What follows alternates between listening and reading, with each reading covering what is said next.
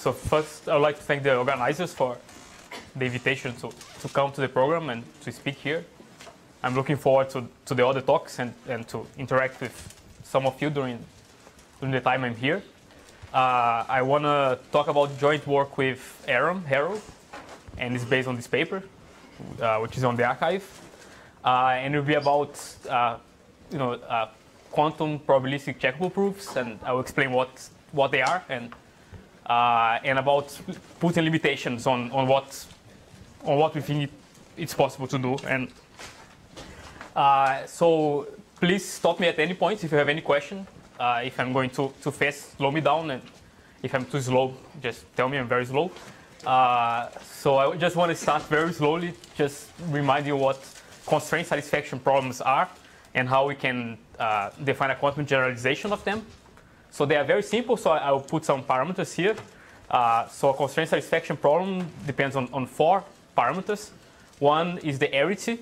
So it is basically a constraint satisfaction problem. It's just a number of variables, like the x's here, and some constraints on these variables. And these constraints should only act on a few of the variables, each one of them. So k is the number of variables that each constraint acts on. For example, here 3 in the picture. Then another parameter is the alphabet. Is how many is the space over which the variables can vary. So for example, binary alphabet means that x can be either 0 or 1, and so on. Then we have the number of variables, n is just the number of x's here. And we have the number of constraints, just the number of c's. So the constraint is just, in the simplest case that we want to consider here, is just a function from the space of, from the k-fold space of the alphabet to 0 or 1. So you can think the constraint is satisfied if it's 0 is violated if it's 1. And now we'd like to put some assignment on these variables, assign values to these variables such that we satisfy the maximum number of constraints possible. So the assignment is just some function from the set of variables here, right? So we have n variables, and to each variable we put one of the values in the alphabet.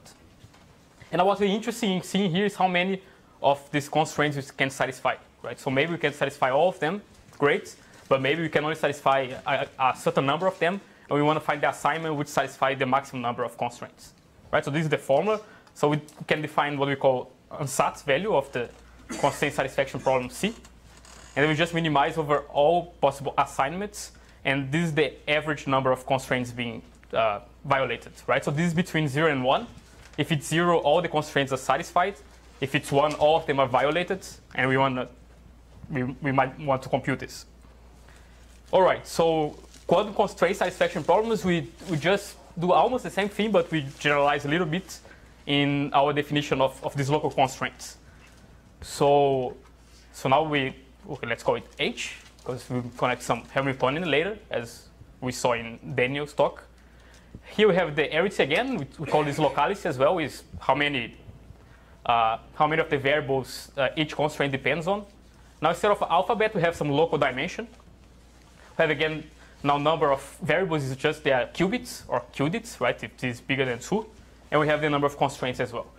Now the only difference is that the constraints now, instead of being these functions, they are, in the most simplest case, projections, okay? And k-local projections. So they are projector matrix which only acts non-trivially in at most k of the qubits.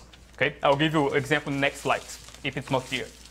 Now, because we are in this non-commuting problem, right? We have this projector instead of this function. The assignment is not just some bit string for the variables, but now it's a quantum state psi. And the ansatz now is really the quantum states which violates the most number of constraints. And here how we define, right? We want to minimize over all quantum states this average violation. So we have m constraints, we divide by the number of constraints, and we see this expectation value, the sum of each one of these local constraints, pj. Right? So this is like the probability of measuring like 0, namely pj, when we are in the quantum state psi. Right, and there is a better way of writing this, right? This is just, we have minimized over states. This is just the minimal eigenvalue, this is Hermitian matrix. So we can also write this in terms of 1 over m times the minimal eigenvalue of the Hamiltonian. So 2 examples, just if you never saw this, to make it clear. Suppose we have a constraint satisfaction problem, a quantum one, on the locality is 2. So each of these constraints only depends on 2 of the qubits, then the alphabet is 2, so it's like qubits, right? So 2-dimensional quantum systems on n particles, and we have n minus 1 constraints. So we are on a line, for example, here. Then we just have some constraint satisfaction problem. It's just, we call quantum Hamiltonian. It's the sum of these local terms. And what I mean by local terms is the terms have this form. So, for example, the term j and j plus 1, it's trivial everywhere. It's identity everywhere except on qubits j and j plus 1. And there is just any projection we want to put. I'm focused on projectors for simplicity. You could consider any Hermitian matrix if you want, but let's focus on projectors in this talk. So this is one example, right? Another example that shows that these quantum constraint satisfaction problems are a generalization of the classical one is just to see what happens if, again, we have locality 2, right, on qubits, n and m, and variables m constraints, but now we have diagonal projectors. And let's put the projects of this form, right? So they are just these classical constraints from before, and now some basis, the computational basis. Right. And now if you can compute this ansatz, right, is this minimum eigenvalue, then because this is diagonal in the computational basis, the optimal states will be diagonal in the computational basis. And you can do the calculation, you see this is equal to the minimum over all assignments to this quantity. And if you just put the definition of Bj, you see that this is exactly the ansatz of the classical problem. Okay, so if you want to just forget about quantum mechanics and everything, you can just think of this as some natural generalization of constraint satisfaction problems, right? All right. So the main result about constraint satisfaction problems that I want to consider in this talk is the PCP theorem. I'm sure many of you have heard of it before. So it's a result by many people, including the chair. So first proven in 1998. And the statement is the following.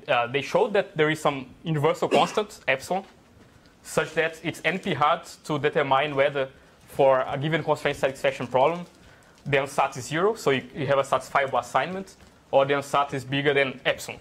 Okay? So why this is very interesting and very strong result? Because if you just look at Cook-Levin theorem, right, that's to see whether a constraint satisfaction problem is satisfiable or not, one way to formulate as a decision problem is to tell whether the ansatz is 0 or the ansatz is bigger than 1 over m, the number of constraints. Here the ansatz is a constant, right? So either all the constraints are satisfied or a constant fraction of them is not satisfied. All right, and even this at first sight, very easy problem, it's still quite hard, right? It's NP hard, okay? So the name comes from the fact that, using these results, you can find a new way of writing proofs for NP problems in terms of probabilistic checkable proofs. I won't get into that. Daniel already mentioned in the talk. So later, like 9 years later, Dinu came up with a more combinatorial proof of the same results, and we will touch on this proof a little bit later.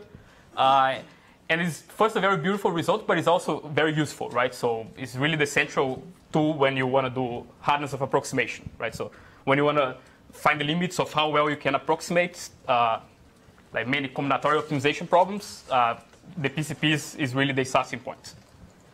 Right, so given this, and given that we have this quantum version of constraint satisfaction problems, it's natural to ask whether there is a version of these results, right?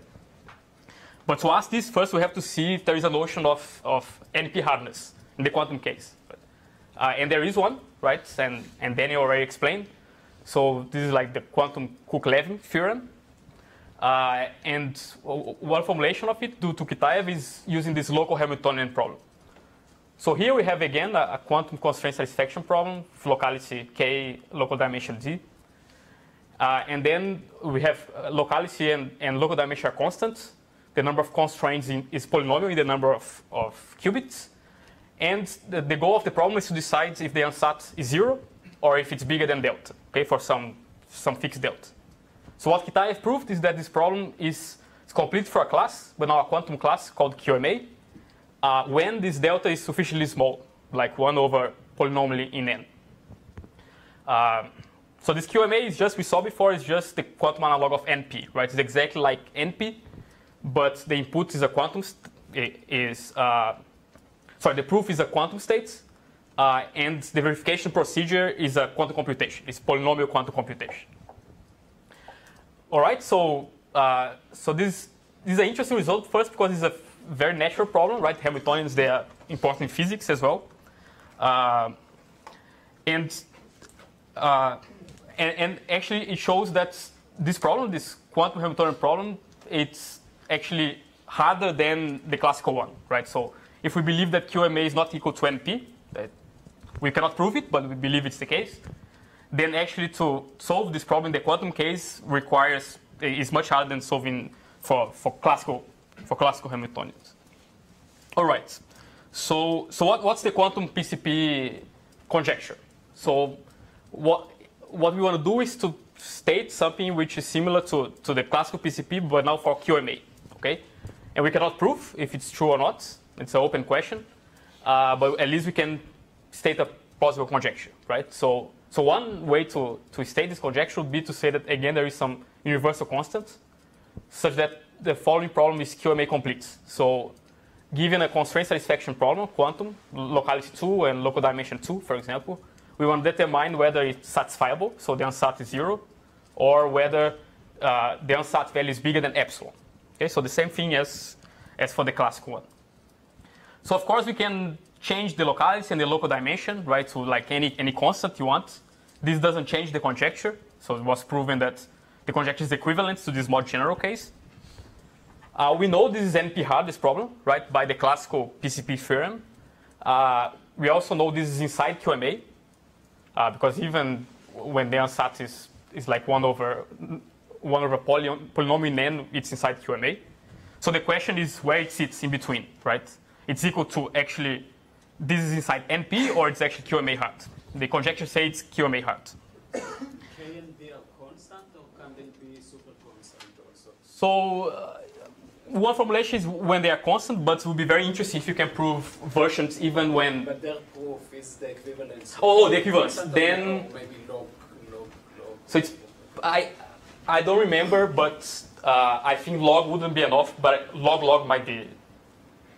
Or then it already works. I think it was worse than exponential, how the price you pay from converting. But I don't remember exactly. And to show how much we don't understand this problem, even for commuting quantum constraint satisfaction problems, we put all these constraints to commute, right? Doesn't mean that they are diagonal in the computational base, they only commute. It could be that, we don't know if it's true or not. It could be that it's QMA hard, it could be that it's in NP. All right, so why we're interested in this problem, I won't say much, but I just want to say a few things. First, I feel it would be nice to have some hardness of approximation result for QMA. This would give that. In terms of more physics, right, it would give show quantum hardness of computing mean ground energy. Mean, I mean like the energy per interaction term, right, instead of the total energy. And because we think QMA is not equal to NP, this shows that there will be no good ansatz for some particular models, not only for the ground states, but really for any low energy states, right? Even when you go to some constant fraction of the total energy, these states, they are extremely complicated, right? Very entangled, for example. One caveat is that as for the classical PCP, a quantum PCP, we will need some kind of expanded graph. This is not very feasible, but it still would be interesting, I think. So maybe once we could prove some quantum PCP, this would be some sophisticated form of quantum error correction, right? The classical PCP involve a lot of nice ideas in error correction. Maybe the same would be true here. Who knows? And really, I don't want to say much about this, so you can check a recent review paper by Dorit, Itai, and Thomas. Very nice, motivate the problem. And also Thomas gave a talk here on the first week about quantum PCP motivations and what's known, so you can watch online.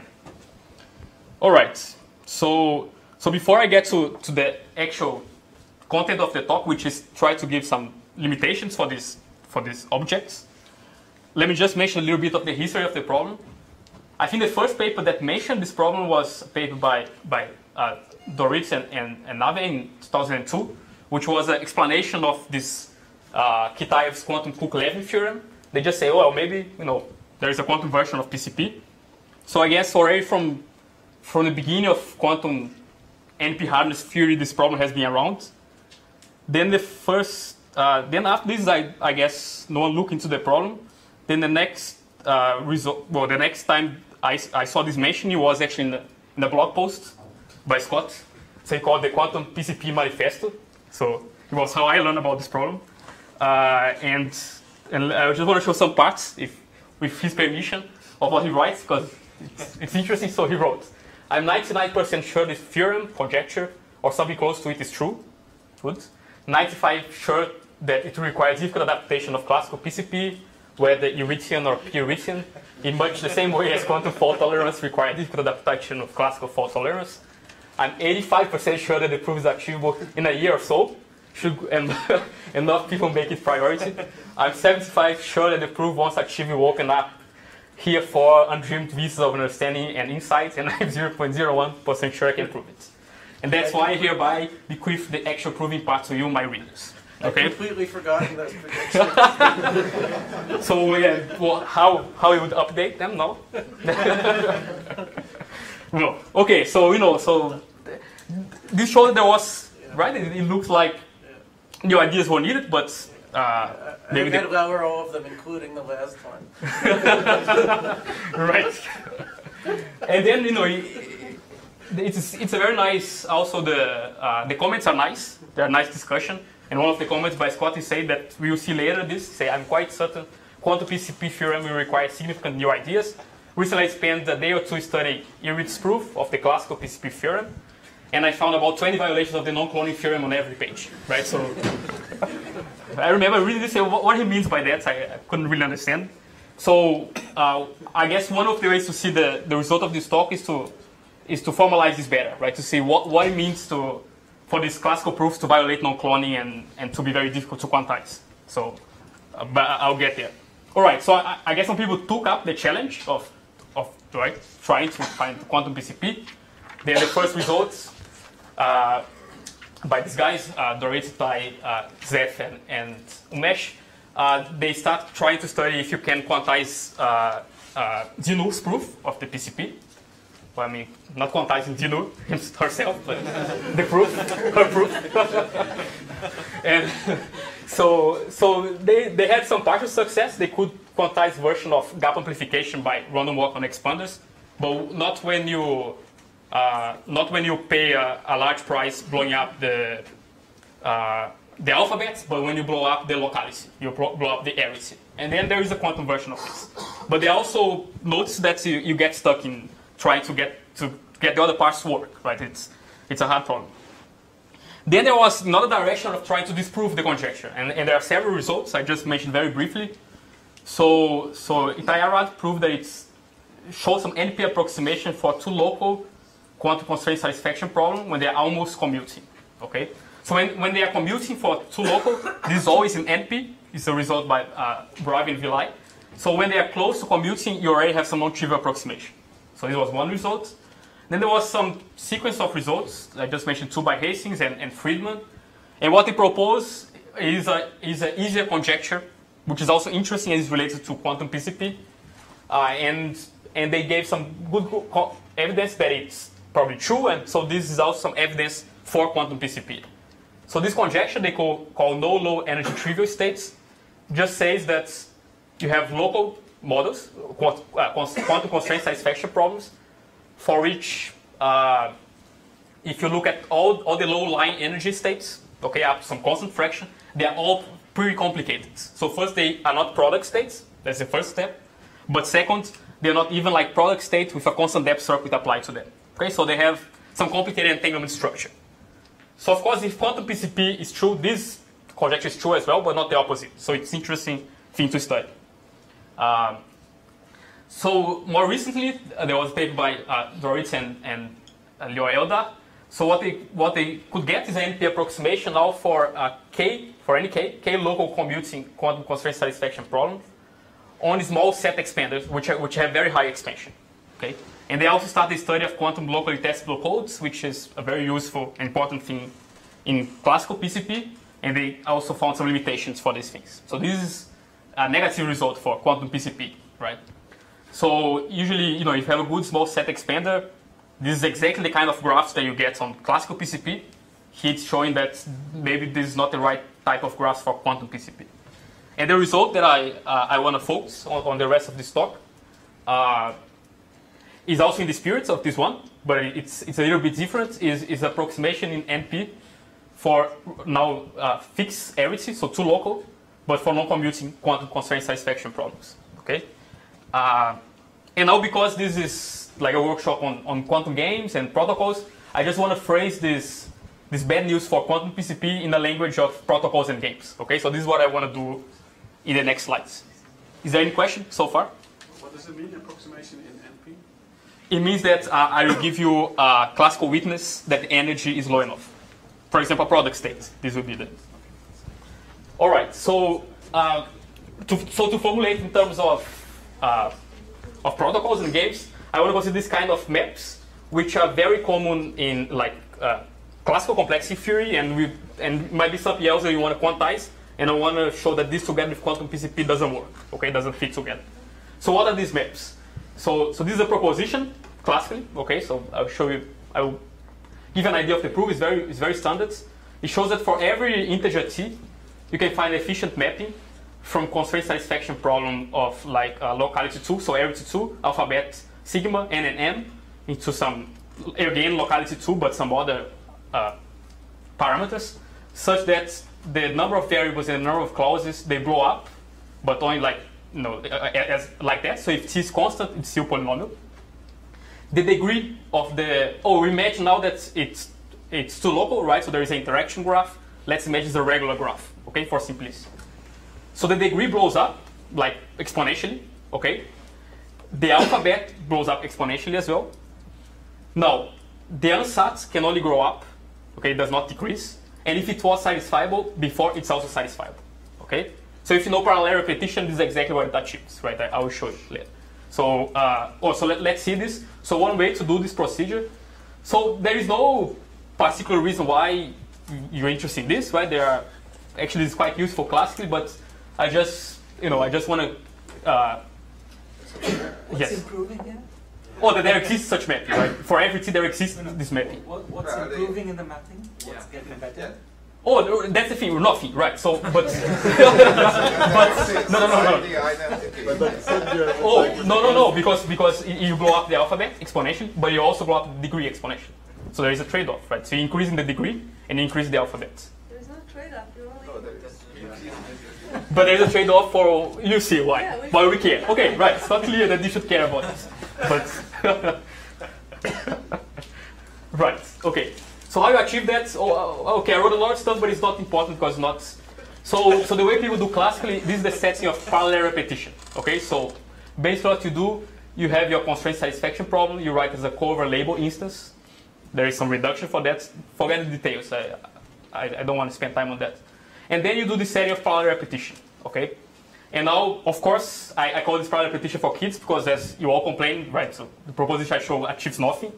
What's interesting about this procedure is that, as Ron Ross showed, actually it amplifies the ansat value exponentially, and that's why this procedure is interesting.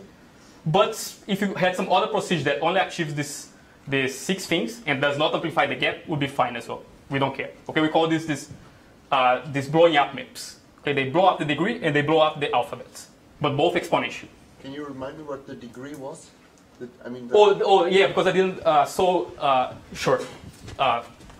So you have an arity 2 constraint satisfaction problem, right? So you have the variables.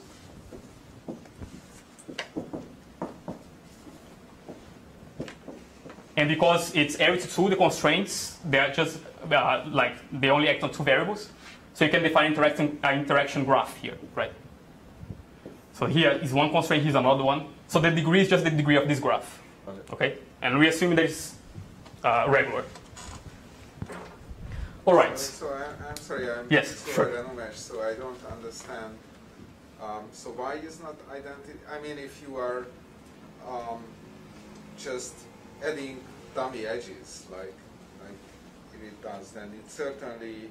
Oh, but then the ansat will go down if you just add dummy edges, right?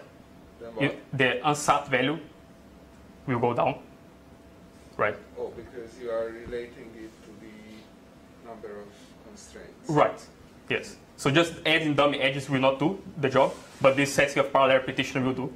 And you don't have to prove the interesting things that the ansat actually amplifies this, right?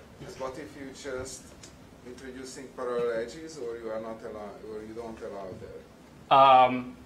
I don't allow that because like the quantum cases will be project, right? The local terms are always projectors. Yeah. So this would just mean you multiply by some constant these projectors, and it's not so what you. So Yeah. that would do, but you don't allow that. Yeah. Isn't the growth of the alphabet more the issue? Sorry. So the growth of the alphabet of putting is this perhaps not the obvious part. here. The question was, why can't you just do the identity map or something? But when you grow the alphabet, you have new cases to handle. Yeah. Where you grow the alphabet, it just works to your advantage. No, because you can just tensor everything with the identity, and that grows the alphabet. So I think growing the degrees, but you have to compensate for by growing the alphabet. Is this? Yeah. But, Either way, you have to say what the CSP is going to do on these new values of the alphabet. So. Well, at least classically it does nothing, because if you are, like you consider three coloring, like if you add extra colors, you just say that those, if a node has that color, that's already doomed, then you are just not, then it's just not satisfied.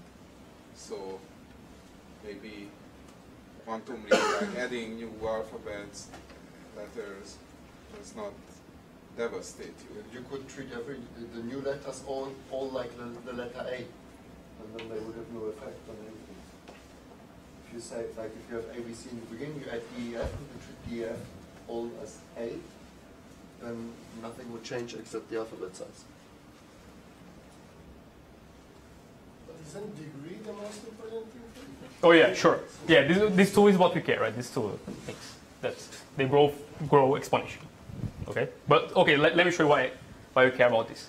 So now the result is that suppose that we had a quantum version of this thing that I just showed you now, and suppose that we had quantum PCP as well. So the result is that it doesn't work. Okay, one of these two have to be false. Okay, so that's the result. So if for every t, integer t, there is efficient mapping from quantum constraint satisfaction problem to quantum constraint satisfaction problem with the same properties as before, right? So you blow up the degree, you blow up the local dimension now as a result. If it's satisfiable, it's still satisfiable, and the ansats can only grow, not decrease. Then the quantum PCP conjecture has to be false. Okay.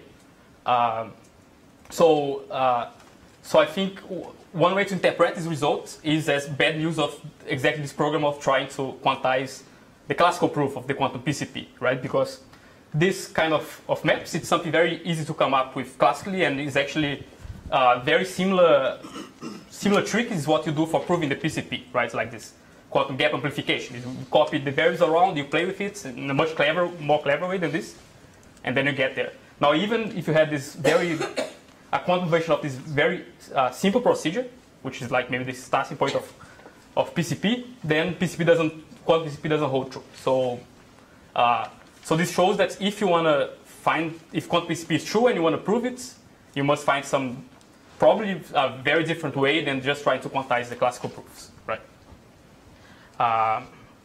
All right. So now one way to prove this, right, is using this label cover. You can translate this into a problem about games, like two prover games, and then in this setting you prove this kind of result, and then you convert back into constraint satisfaction problems. So classically, you can go from games to constraint satisfaction problems very easily. Quantum, we don't know how to do that. So apparently, this kind of map is not related to repetition for quantum games. Okay. Fernando, can you go back Yes. to your definition of parallel repetition? Oh, these slides. This? Because I want to skip it, but sure. Yes. Okay. Because I don't. But please. Do you, No, I thought that you were going to explain the prover's version. Oh yeah, no, I'm not. Yeah, right. So this is a good point. Right. This is all in terms of constraint satisfaction problem, and you see it's quite messy.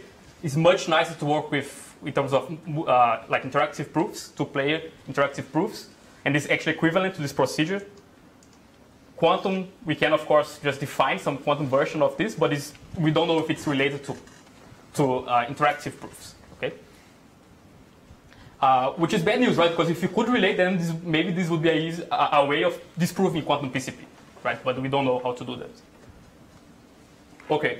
All right. So now what I want to do is just to show you why this theorem is true. And the way I want to do that is to connect to something very interesting and fundamental about entanglement, quantum correlations, which is what we call entanglement monogamy. Okay, so this is the main idea behind this result that I just showed. So we hear a lot about entanglement monogamy this week, I think. Let me just introduce you the idea just with a simple examples. So one example is, suppose that we have a state, right, rho between Alice and Bob, and it's a pure state entanglement, in particular like a EPR pair. Then it's an easy exercise to check that if you consider any tripartite quantum state, which has rho AB as the reduction, they have to have this form, right? They have to be product with C. So the fact that A and B are very entangled implies that it has to be product with C, right? So, no, you see, and classically, of course, this doesn't happen, right? An arbitrary number of classical systems can be perfectly correlated. Quantum, this is not the case. Another interesting example is, what if the entanglement is more global, right? So we have this cat state. So all parties A1 to AN, they are in 0 state, plus superposition all in the 1 state. Then this looks like, right, the entanglement monogamy is being violated, right? So everyone is highly entangled with everyone else. But it's not true if you look in the right way. So here we're interested in what happens to the bipartite reduced density matrix. So we look at rho for AI, AJ, right? We trace out over all the rest. And then it's easy to see that this is a separable state, right? It's classically correlated, but there is no entanglement anymore. So, one way to think about monogamy is just in terms of cloning. Okay, so it's a version. The entanglement monogamy is a version of the non-cloning theorem, but for quantum states, a static version. So how it's one way to see this connection is to show that if you could violate monogamy, you could clone, and if you could clone, you could violate monogamy, right? So this is very simple. Let me show you. Suppose we have an EPR pair. Suppose we had a cloning machine, like here. Okay? So what you can do, you can prepare an EPR pair between A and B, and you send B through the cloning machine. But now you have a tripartite state A, B1, and B2, and A is maximally entangled both with B1 and B2, right? So violation of this monogamy, right? By this example, cannot happen. Conversely, suppose we had violation of monogamy. So we have a state, A, B1, B2, which is maximally entangled between A and B1, and is also maximally entangled between A and B2. Now what we can do is we do teleportation, right? So I will just put some states, psi. We use this as a resource for teleportation with their measurements. And by teleportation, we know that both B1 and B2 will get this quantum information, will get this state. So we have a cloning machine. Okay? So, but the advantage of working with entanglement monogamy is that, right, we don't have to think about any like dynamical process now. It's something about quantum states as well, only. All right. So what's intuition behind this entanglement monogamy? I already said, but one is that A, if you look at a multiparticle state, like here, and you look at the subsystem A, this subsystem can only be substantially entangled with a few of the B's, right? A cannot be very much entangled with many of the B's, right? That's the intuition. So how entangled A can be depends on the size of A. Of course, if A is huge, it can have an EPR pair with each one of the B's, right? But as soon as A is fixed size, then monogamy starts to kick in. And now really the way to study monogamy is to try to make it quantitative, right? To understand quantitatively how this monogamy appears.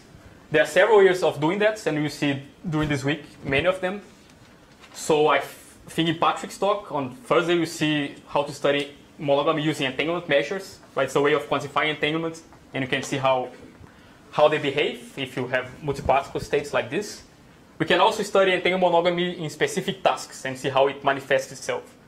So you can think of quantum key distribution, for example, as manifestation of entanglement monogamy, right? Because A and B are maximally entangled.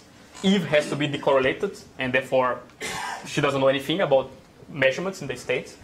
We will see this on MIP as well, MIP with entanglement. We have a session. We can also interpret as entanglement monogamy. And the way of studying entanglement monogamy that I want to focus here is using what we call these quantum definite theorems. Okay?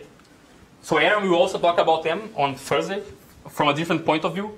But I want to focus on a particular aspect of this kind of theorems. Okay, so what they are. So let me show you the basic version of this theorem, and it's a long history of work section leading to it. And then I want to show the version that works for proving the theorem that I showed you before. So the first version studies what happens when you have a permutation symmetric state. So imagine that we have a quantum state of n particles. Here are the particles, okay? And it's permutation symmetric in the sense that if you just permute two of these systems, like here, the state doesn't change, okay? So the state is invariant on the permutations. Then the result is that we take this state on n particles and we consider reduced states on L. Okay, so we just look at the L first particles here. Then, for any state, doesn't matter what it was before, but it was symmetric, this will be close to a convex combination, probability distribution pk, of product states. So you locate a local states on these subsystems. And the arrow goes like local dimension to the square L over n.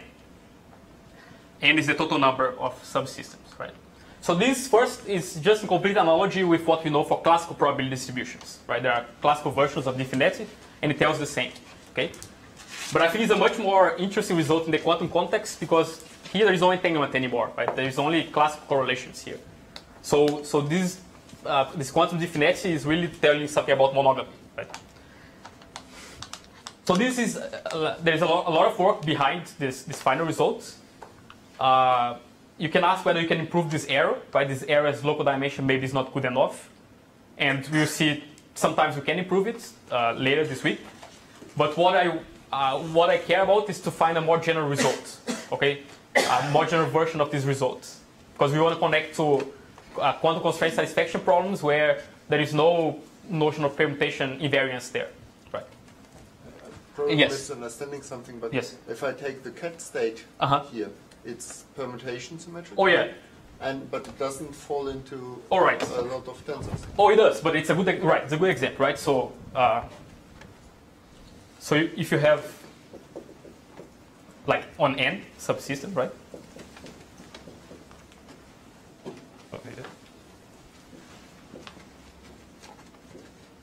These are the states, and indeed it doesn't have that form. But what you have to do, you have to trace out some of the subsystems here, right? You have to trace from k plus 1 up to the n subsystem. I overlooked that. So you are looking at the bigger thing. This is the yes. Big thing is permutation symmetric. You look at the small one. The subpart is okay. Exactly, right? And then you see, right? You get exactly this classic correlated state, right? So. Fernando? Yes. You said that it's somehow similar to monogamy of entanglement, but yes. Can you say a bit more about how is it related to monogamy? I understand that entanglement is destroyed, but yes. Oh, because you can think that because the state is permutation symmetric, each one of the particles is equally entangled with all the others, right? And because it's equally entangled with all the others, if you just look at the states, right, of, for example, two of the particles, 1 and 2, it's a separable states, right? All right. So what's this version? So we would like to have something like this, but removing the assumption of permutation invariance. So this is the result. So imagine that we have some graph, whatever you want. It's regular, so it's irregular. The degree is t. And number of vertices n. And now let rho be a n-qubit state. Okay, any state you're given. Then the result is that there exists some globally separable states. I'll tell you what they are, such that this condition is satisfied. So first, a globally separable state is just a state that can be written in this form. So it's a convex combination. Pk is a probability distribution, and here are product states, so local states. Okay, so this is a fully separable state. There is no entanglement there, right? You can prepare the state just with like shear randomness. And what the result says is that, of course, if you take arbitrary state rho, it might be very different globally from a separable states, right? What the result says is that if you just look at local tests, then they start looking more alike. So what they say is that you take expectation value. So on the average, you look at the vertices on the graph. So here's the graph. Here are the vertices. You look at one of these vertices like this, and then you look at the reduced states here between qubits I and j, so it's rho I and j, versus the same for these separable states, sigma I and j, and we have an error term. Okay, so when the degree is big, right? This is the local dimension d. For example, if it's qubits, it's 2, and this is the degree. So this shows that when the degree is high of the graph, this starts to get small, and this is a good approximation, right? So why this is a manifestation of entanglement monogamy? Well, because the degree is the number of neighbors that we care about in the approximation, right? So the states might be very different from each other, but all we care is that these two reduced density matrix are close, these two and so on. So when the degree is high, means that we care that for these qubits, the separable state should take care of the correlations of this guy with this one, and this one, and degree higher more and more, right? And because each quantum system cannot be highly entangled with many others, this approximation gets better. Okay? Yes. Oh yeah. Right. Oh yes, but I also give some examples, maybe it'll be clear, but it's just that imagine that each guy has a lot of neighbors. All that we care about is the correlations of this guy on average with the neighbors. And because entangled monogamy, this guy cannot be highly entangled with all of its neighbors. So the separable states will do a good job. So let's see some examples, okay? So one example is we can call local entanglement. Oh, yes? So this has nothing to do with Hamiltonians whatsoever? No. Yes. So it just says... It's about quantum states, yes. About quantum states. That's right. Yes. We will see how to connect to this Hamiltonians just in a few slides, but yeah, the general things about quantum states. Okay, so... What's little d again?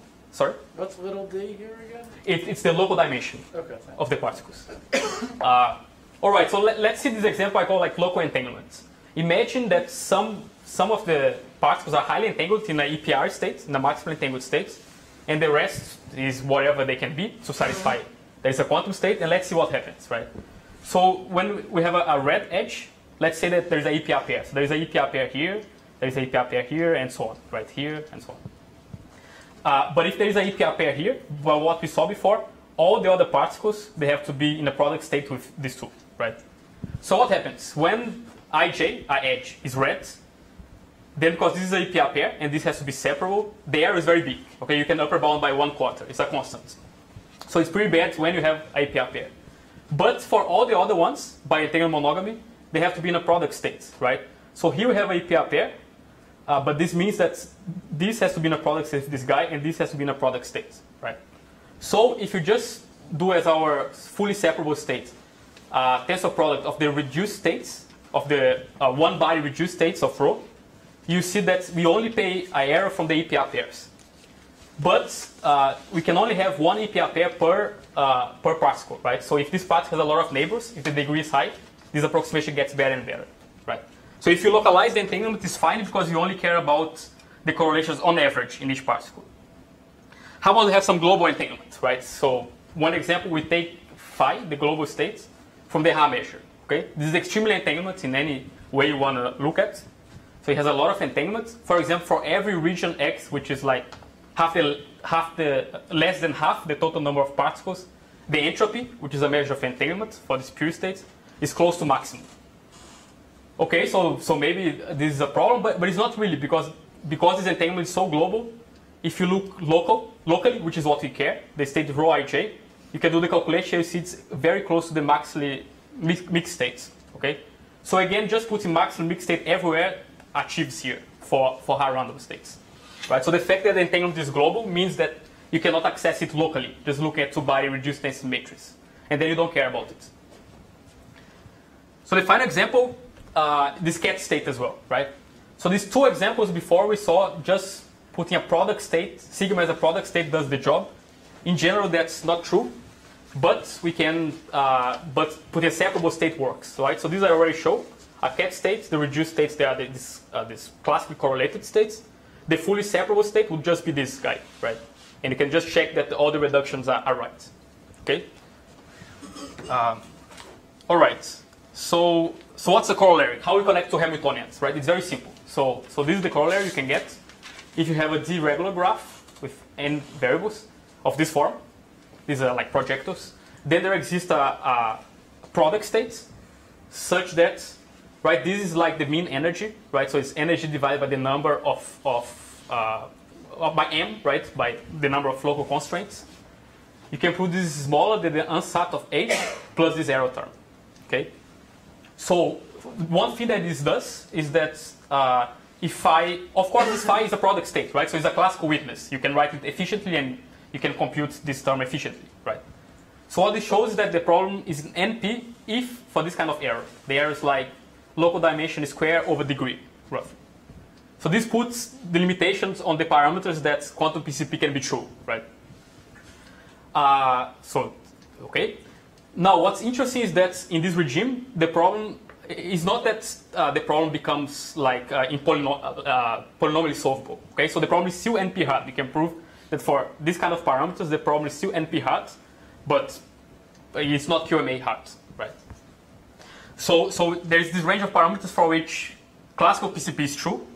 The problem is NP hard, but quantum, if it's true at all, it's not. Right? All right. So, okay, I'm running out of time. So let me just explain how this. It's very simple, right? So let me just explain how the reduction works. This is good to see it one more time. So suppose we have this rho is the optimal assignment for the constraint satisfaction problem. Okay, so it's the state of minimum energy for this Hamiltonian. By the theorem, we know that there is this fully separable state for which all the 2-body reduced density matrix, they are right up to this arrow, right? This is the theorem that I just showed. Now let's compare these two energies. One is this energy, is trace sigma h for sigma the fully separable states divided by this normalization factor. And the other one is with rho, and by definition, this is just the unsat value, right? Now we know this h is a sum of local terms, so we can just write this as expectation over this, right? This local constraints of sigma minus rho. And trace norm is like variation distance for quantum states. We have this inequality. Okay, so that's pretty standard. And this is exactly what we know, right, from the theorem.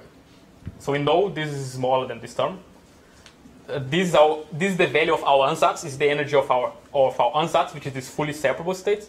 This is smaller than the true ansatz plus this small error term. Okay? So so we have this statement about quantum states, and as an application we get this result on Hamiltonians. Now just to end, why this first thing I show you is true? Now it's pretty easy, right? So let's just take a look at a case where t squared log t divided by degree is smaller than half. Okay? We can always make sure this is the case by adding some dummy edges and decreasing the unsat a little bit by a constant amount, and then we make sure we are here. Then we run this procedure, assuming it exists, and then we know, and then we use the theorem, right? So the theorem says this, that for the new Hamiltonian ht, this one, amplified one, this is true. But now we know the local dimension grows exponentially, right? So this is like d to the power of t. We know the degree grows exponentially, this is d to the power of t. So we have this term, okay? Now if this is more than 1, this decreases exponentially, all right? So this becomes better and better. Right, so this is how you show it. All right, so I was going to give some outline of the proof, but I'll just jump, I'm out of time. So let me just summarize. So the main point of the talk was to show that this phenomenon of entanglement monogamy puts limitations both on quantum PCPs, on which parameters quantum PCP might be true, and also on approaches for proving them, right? So it shows that we have to really look at genuinely quantum ideas to prove a quantum PCP if it's true. And there are many open questions. So the first, more technical one, but I think is very nice, is that the frontier of what we know about quantum PCP is to try to combine these results that I presented with the result by Doritz and Lior that I just mentioned. And what this combination will be is to ask whether we can find an approximation in NP of highly expanding, so like very small or even highly small set expanding, no commuting k local models. Okay, so we got something for 2 local models on general graph, on general Hamiltonians. These guys got something for k local, but only for commuting. It's nice to combine them. We don't know how to do that. And really, both techniques fail there. So first, our product state approximation probably is not enough to achieve that, so we have to go beyond these product states. And the technique they use, which is based on this Bravi-Villai idea that I didn't explain, also fails because this only works for commuting models. So it would be nice to find some common ground there. So can we relate these quantum blowing up maps to quantum games? Right? Maybe that's a way of showing that they exist and disprove the conjecture. I have no idea. It seems hard. So what Daniel talked about, can we improve these clock constructions to improve the gap?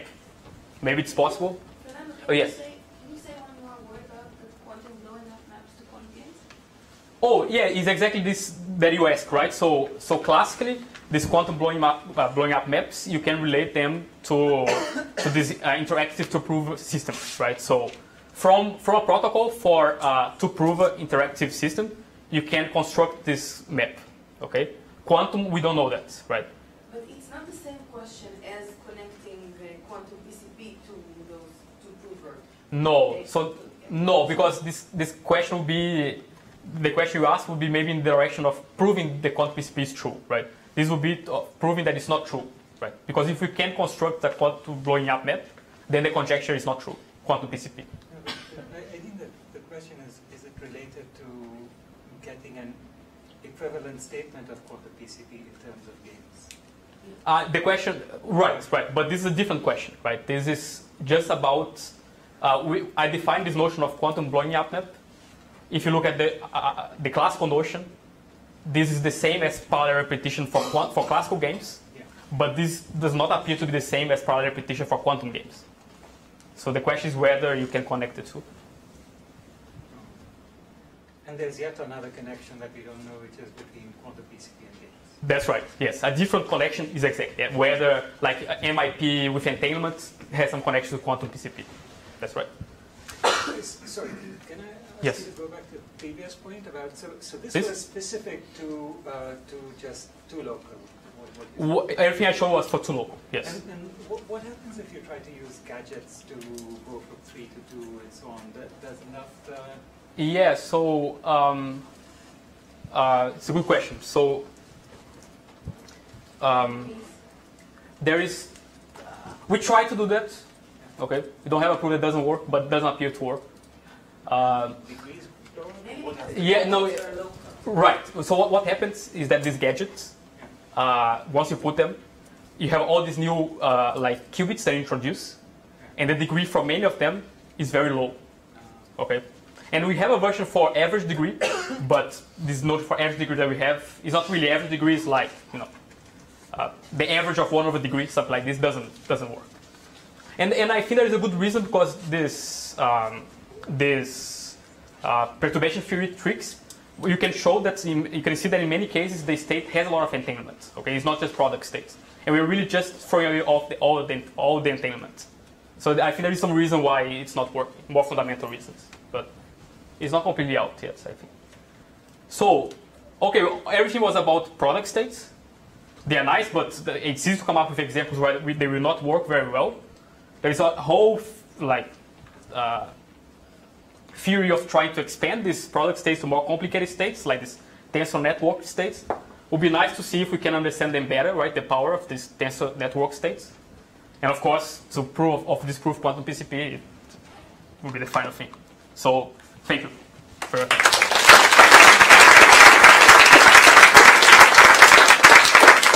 Thank you very much. Should we have a lot of time for questions? So your next to last point. So is there a definite term for something like more than product states? Yeah, not that I know. Oh, I mean only. Okay, so I can show you this, but we have this coarse grain version, right, where you have the graph, you coarse grain into like regions. The balls here are regions, and now you understand how well big product state do the job. So like there is any state here, and so on, and then you get improved things like in terms of expansion and in terms of average entanglement. So that's the only thing that I know. In terms of more interesting like tensor network states, like constant depth applied to product states, I don't know anything. But yeah, it would be nice to know. Yes. Along the same line, Is there a particular reason why you don't expect your theorem with the Aram to be extendable to k particle states? So you can extend it to k particle states, but then you don't get this in terms of the degree only. So you will get, so for example, if you have a complete graph, okay, then the result works for, where is this result? So if you have a complete graph, so like this of order n, then this works for up to, I think, square root n subsystems here. But you only get this in terms of degree if it's for two-body reduced density matrix. So, yeah.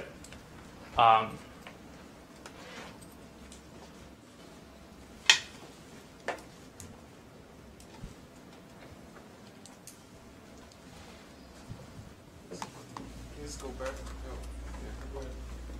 I just wanted to ask you to go back to the proof of your main. So you have already proven this combinatorial statement about quantum states, and so can you go back to the main proof of the main theorem, like of this guy? Of that guy. So how does? Oh, okay. How it comes together? Yes. Yes. All right. Does it come together? Yes. Okay. Good. So okay. So suppose we have this mapping, and now let's look at this Hamiltonian HT. Okay. So now let's apply this combinatorial thing for quantum states to HT. So this is what it gives, right? The corollary actually, that's you can find a product state. This phi is a product state, right? For which the energy is smaller than ansatz plus a small error term, and the error term is like local dimension for the T version divided by degree. Now these guys, by the assumption we know this is exponential in T and this is exponential in T as well. So we have this, right? So we have an exponent in T here now. But by just putting some dummy edges, you can always make sure that this is true, right? This is more than half. So this is more than 1 here. So this goes to 0 exponentially in T, right? So you just choose T and off, and you have here as small error as you want, right? But then PCP cannot be true because you can decide, right, the original one, right? If you can estimate the mean energy of this to any accuracy you want, and therefore also solve the original problem, right? Because if it was satisfiable, it's still satisfiable. If it was not, at some point you see that the energy cannot be that small. Thank you very much. Other questions? Thank you again. Thanks.